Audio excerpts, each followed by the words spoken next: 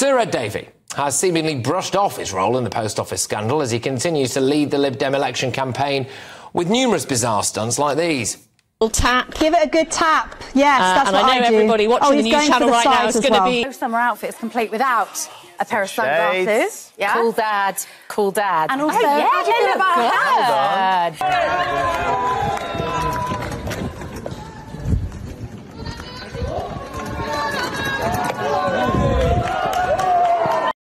Well, everyone's just lapping it up, aren't they? But those affected by the shocking miscarriage of justice caused by the Horizon software scandal are still impacted to this day, with one of them accusing him of buffoonery and saying it's really, really, really important that we trust him, and trust is never going to be built by swinging around on ropes or paddleboarding in Cumbria. Trust is about engaging with the people that need that engagement. Well, Davey served as Postal Affairs Minister in the coalition government between 2010 and 2012, a period in which innocent sub-postmasters were wrongly prosecuted by the Post Office, and he refused to meet with Alan Bates, who's been the subject of that ITV drama as well. I welcome now Seema Misra, a former sub-postmistress who was jailed while pregnant back in 2019. Seema, thank you very, very much. In 2010, apologies. How does it make you feel when you see Ed Davey getting a full makeover on national television and everyone just lapping this up? I know it's just a publicity stunt, isn't it? We know the elections are here, so just want to tell that we are here. But that doesn't work. Do you think he's getting an easy ride? What would you like? Yeah, what would you like to ask him? Well, no, definitely not. Basically, in 2010, when I was sent to the prison, my MP, Mr. Jonathan Lord, he wrote to Mr. Ed Davey saying that this is what happened to Seema Misra, invoking, I think we should look into Horizon.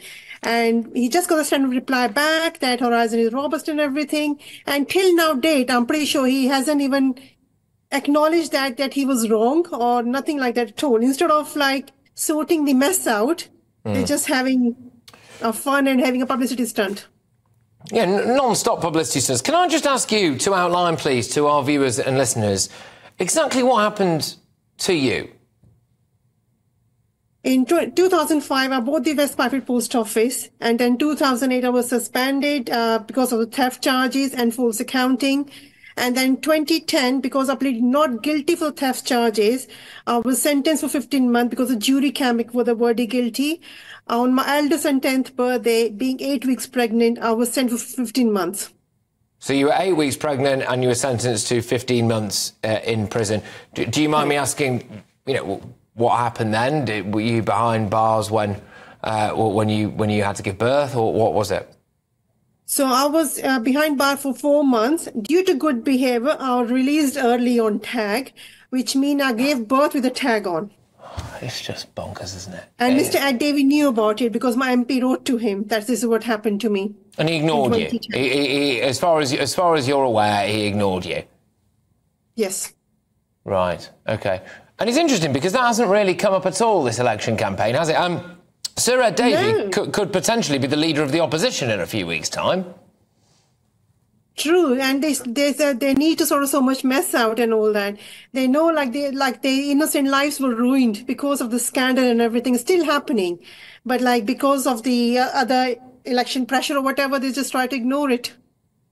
It's interesting because it appears to me anyway that, you know, the establishment media can potentially be bought off. I mean, you know, if you get on the Lib Dem battle bus, he'll take you to Cumbria and you can watch him go paddleboarding, or you can go to the beach and you can play around with some sandcastles, or, you know, he can say, oh, I'll come on your television show and I'll get made up like a supply teacher and put the shades on and all of this.